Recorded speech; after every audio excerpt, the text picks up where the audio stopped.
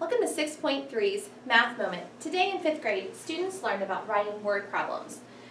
So one of the things we talked about today was taking a problem that was already given to them and having to write a situation to go along with it. So let's look at this first example.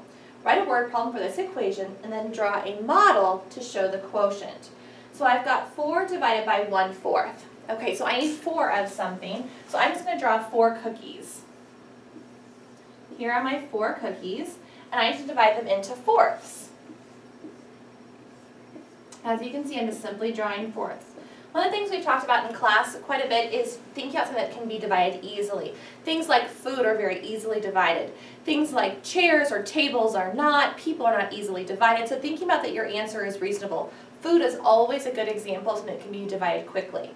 Alright, so now it says that I need to go ahead, after I've shown my picture, now I need to go ahead and show that. So I'm going to say I've got my 4, I've divided into 1/4, so here is 1/4 of each of my cookies. Now it says to write the word problem. I could say that Jessica has 4 cookies. She divides them into fourths.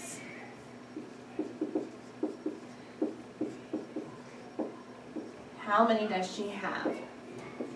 Well, when I think about this,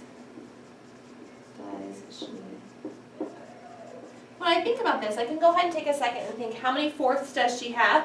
When I look at this, if I go ahead and solve this question, I'd have to go ahead and do my 4, do my keep, change, flip with my normal division. So I'm going to do keep, change, and then I'm going to flip. And I've got 16 over 1. When I look at this, how many fourths does she have? Well, when I look at how many does she have, well, she's got 16 fourths from this example. So here is my model for my answer, and then here is my word problem to model what would go along with this. Again, remembering it's really easy to divide things like food or cookies or pizzas or pies that are easily divided. For example number 2, it says write a word problem for the equation and draw a model to show the product. Alright, when I look at this, I've got 1/2 times 3/5. This looks like a simple multiplication of fractions problem, which just means I need to multiply the top times the tops, the bottoms times the bottom.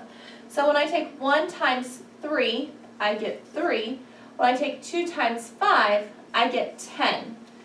Now, that's my answer to the problem, but I need to go ahead and show that in a picture form.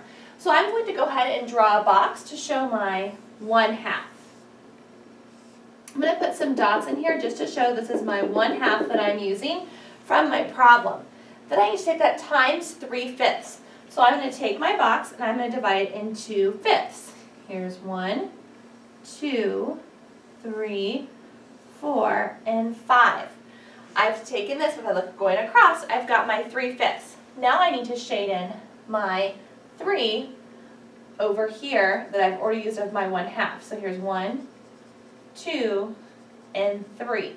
So I now have shown that I've got 3 out of 1, 2, 3, 4, 5, 6, 7, 8, 9, 10. I've shown a model now to show that I've got 3 out of 10. Now an appropriate example to go along with this might be that 1/2 of a class likes pizza, 3/5 of those students like pepperoni pizza. Just keeping in mind that when your student is making up a scenario, that it's appropriate to use with fractions. If you have any questions about today's lesson, make sure that you see your math teacher.